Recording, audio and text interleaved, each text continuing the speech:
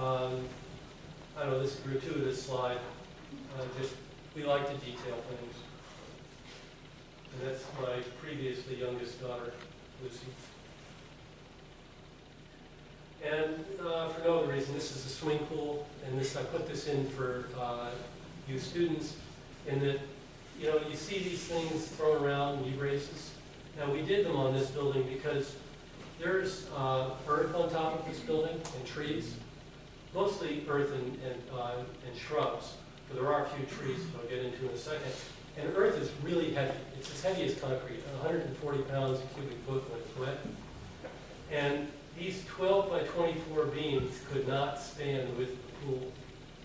So we put a knee brace on them to reduce their span, but of course the knee brace then takes this column and makes it want to go like that, wants to put it in bending. So then we designed these great fins, these steel fins that came up, take that load and drag it down into the ground.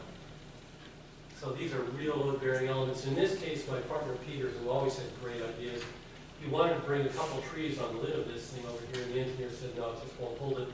So we put in a couple of columns to sit underneath each tree, just for the anomaly. And that's Peter.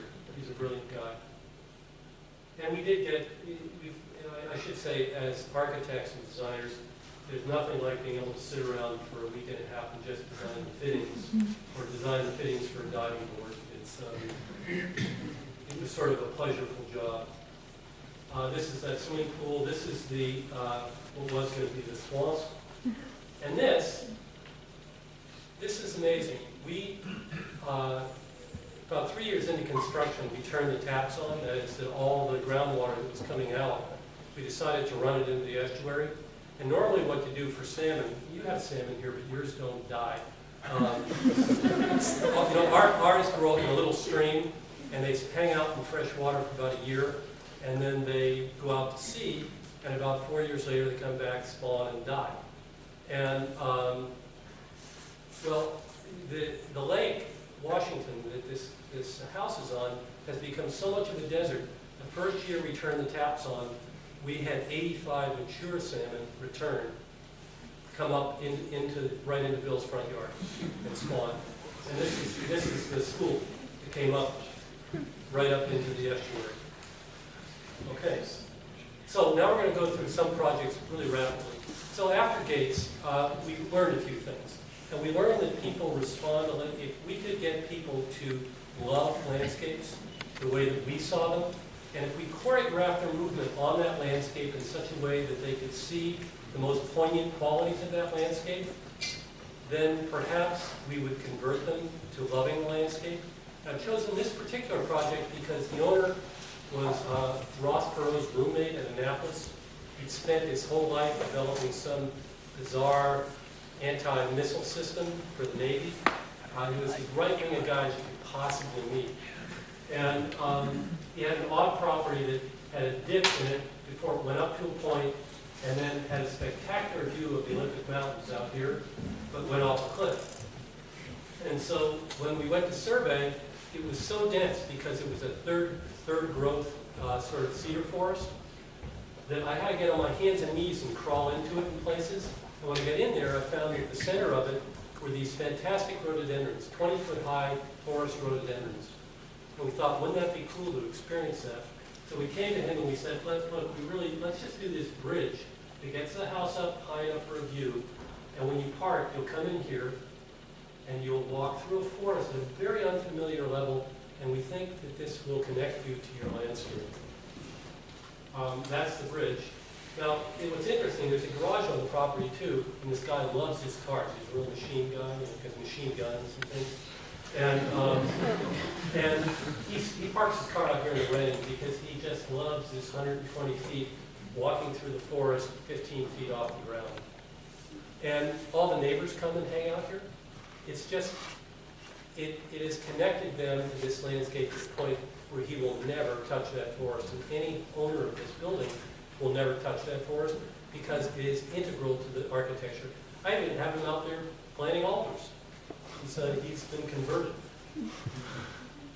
Now, in the north, in any climate, buildings respond to climates. This again for the students.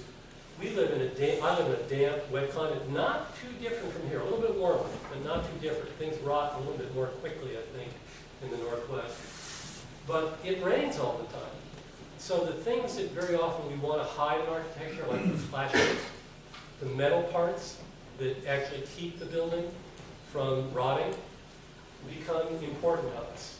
They become the fundamentals of the architecture because they reveal and reflect the nature of the place. So when you put a flashing on a building, it protects different parts of the building from rot. You're not only honoring that wood, honoring that tree by not letting it rot away, but you're also reflecting the nature of the place as a built building. So they become not, the flashings become the ornament of the building and driven by the tangible reality of the place. Now, I'm in a totally different story, okay? I'll try to do it quick. So, a few years, actually right about the middle of Gates' project, we were doing a project, by the way, I didn't do this building.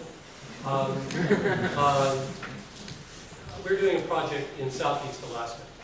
And it was a carving center for a small village because their most famous sort of citizen was a world-famous artist, a guy named Nathan Jackson, who was a world-famous, called indigenous artist. And because he was world-famous, they thought, let's do a carving center for him so he can teach the children of our village and all of Southeast Alaska his craft. Because their culture, very much like your native cultures, are being overwhelmed by our culture and devoured by our culture. Our materialist culture, I should say. And so in any case, we got hired to do the carving center. And we designed a little building. And about halfway through construction, one of the white managers for the tribal corporation came to me and said, there's no money left. What's going on here? And I have to explain the tribal structure. There are maybe 500 people in the tribe. They own 30,000 acres. But they always hire white managers to run their business. So the white guy says, you know, the contractor has really screwed up. There's no money left. The project's not done. We had a grant to do the money, to do this project from the state of Alaska. And what we really need to do is we need to fire this guy and get somebody else. And I said, oh, I don't know. I guess that's what you have to do. And so they decided they were going to fire him because he had been, well, actually, we interviewed him. I remember this. We interviewed him and said, where'd the money go? And he said, well, such and such an elder fell and broke her hip, and we built a ramp into her house. And then such and such another elder down there, big pothole opened up in front of his house, and we took all the machines down there for 3 days and cleaned up his property. And there's no money left. And so what? Because it's a different culture we're dealing with. Well, the white guys were incensed. They wanted to fire the guy. And the only way they could fire him, because he was the only person in the village who had been successful in the white man's world. He had been a foreman on a crew in Anchorage and retired to the village with a pension. Only guy in the village with a pension. So it was a big deal to fire him. So they decided they were going to call a meeting of all the tribal elders to fire him. So the elders all come, and then the tribe had a chief, sort of hereditary head of the tribe, a guy named Bill Williams. And Bill was this guy that I could basically talk to about the weather and nothing else. He just seemed sort of like a doofus. And not real smart. And so at this big tribal meeting, Bill Williams comes out of his back room, flanked by the two white managers. And he says, he starts off talking. And he says, well, we haven't talked, the contractor has not been organized, he hasn't done this. And he gets going, and about 3 sentences into his monologue, he starts to get paragraphs sort of crooked. And about 2 or 3 more sentences, and he's absolutely unintelligible. He's just saying words. And everybody in the room realizes that he is literally trying to parrot something he was told 2 minutes earlier back in the back room by the white guys.